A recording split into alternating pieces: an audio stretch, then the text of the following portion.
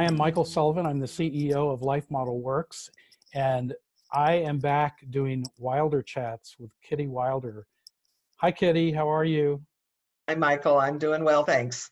Great. Well, we are going to go back into handling the 6 big emotions. This is such an important feature of the life model. We have these 6 big emotions that we're hardwired for, and they disrupt our relational flow, and they disrupt our peace and our joy. And we all experience this. There's no way to stop it from happening when situations arise. Yeah. But what we can do is learn skills of how to return quickly back into that flow of peace and joy that we need to, so that we don't get stuck in these big emotions. And so you're going to tell some stories. We're going to kind of do some training here, like we were in a training session. Right. These 6 emotions, and then you're gonna talk about the different levels of the brain and how we process these emotions in these different levels, the 3rd level and the 4th level. Yes. So we're going to start with the 3rd level, and then we'll come back and do some further chats about the 4th level. So Yes. So we're going to talk about fear to begin with. All right. So Kitty, train me. Here we go. Okay, well, and with each one of these, what's important to remember that returning to joy is somewhat confusing. And so people will think that returning to joy means that I have left the negative emotion and now I'm back to happy Skippy. But we are in the midst of the emotion and we have found someone we're glad to be with. Yes. And a healthy brain can do that in 90 seconds. Wow. So we're going to work first on the level 3, which is the synchronizing the cingulate cortex. And so we're returning to joy. So each story will have somebody that I'm glad to be with. So we want to prepare our story. So in the preparation, the story has a moderate feeling level. It's not too intense. Excuse me. Because the brain doesn't really care if it's intense or not. It'll still have the skill, even if it's a moderate story. Right. But for training purposes, we want to be able to do it in a moderate level, because otherwise we're going to stress you with a really intense story. So we want to keep it at moderate when we're training. Yeah. But in real life, we may have real intense ones. And in training, we want to be able to have told the story before, so that we've had some practice, we've processed it. I do not need to be guarded in telling this story. If there's somebody around that we don't want them to hear the story or whatever, then the story just doesn't become authentic, because we're a little cautious and we're not really getting into the story. And the story has to be autobiographical. It's about me. I'm not telling your story, I'm telling my story.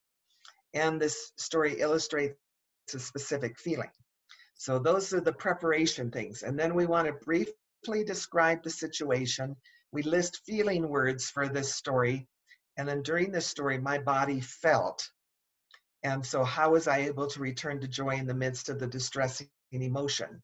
So I'll tell a story now, and then we will have a checklist to make sure that I covered everything adequately. Okay.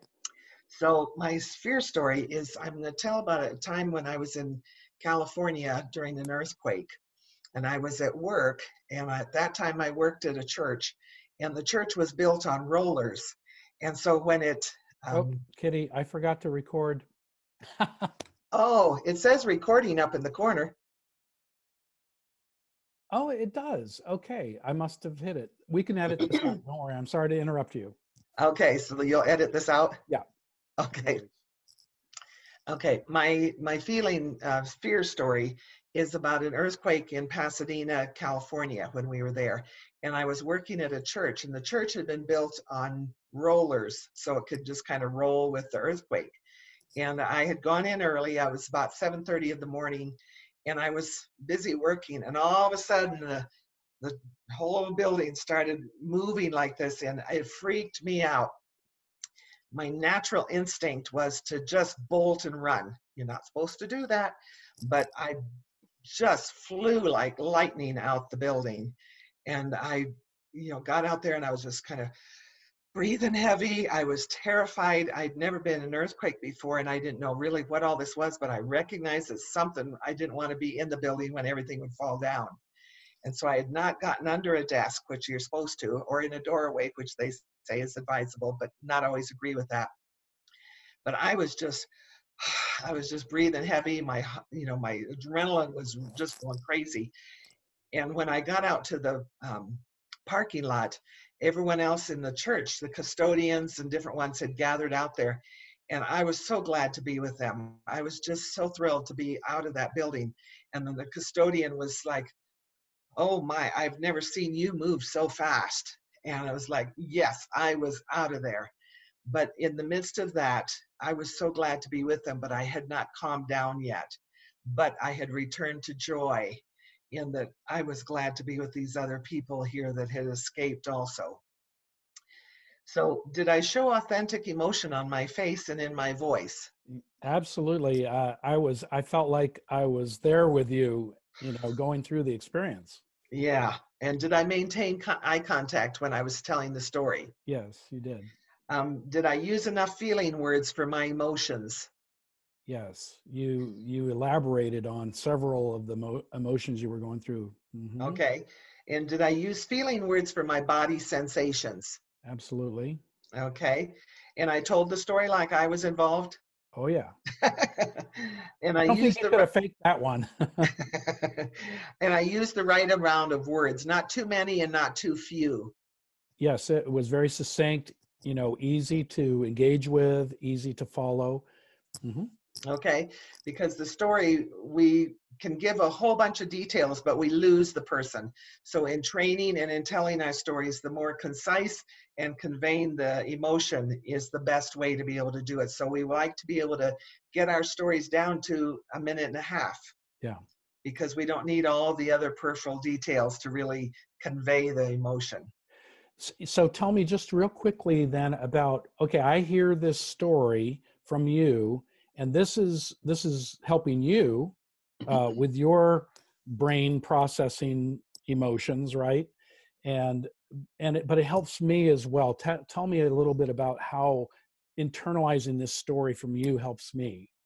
Okay, we call them 4+ stories because we're including the 4 levels of the right brain. And then the plus means that when we've included all those, then we get the benefit of the words on the left side of the brain. So as we do that, then you're getting a visual picture.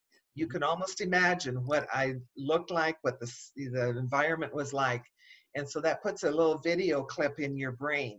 Yeah. So now when you think of fear, you may have like how my mother handled it, how my father handled it, how my siblings, but now you have how Kitty handled this fear in your brain too. So you have a resource of, I can handle it this way. Because sometimes we think, I don't want to ever handle this emotion like how my dad handled it or how my mom handled it. And so we need a variety of how other people handled it. So we have more resources on what it's like us to do, how to handle these. Yeah, because I might not have a dad and mom nearby to help me with the curriculum of Right. returning to joy, but I have Kitty, and Right. we have fellowship with each other, and so part of our fellowship is telling our stories to each other. We actually practice storytelling as a part of our curriculum as Christians to build one another up and help equip each other to Right. learn how to return to joy. Right. And it's part of our maturity by learning these, because we need to have learned these in the first 2 years of life. And if we didn't, then we need to do catch up now in learning how to do this with other people. Yeah, so we're going back into areas of our lives where we have holes, we sometimes say, in our maturity, and the storytelling is a way to fill those holes. Right. Very good. So, all right, this is great. So this is the chat on returning to joy from fear, and we're going to move on to another chat in our next chat, and we're going to talk about shame and how to return to joy from shame. Yes.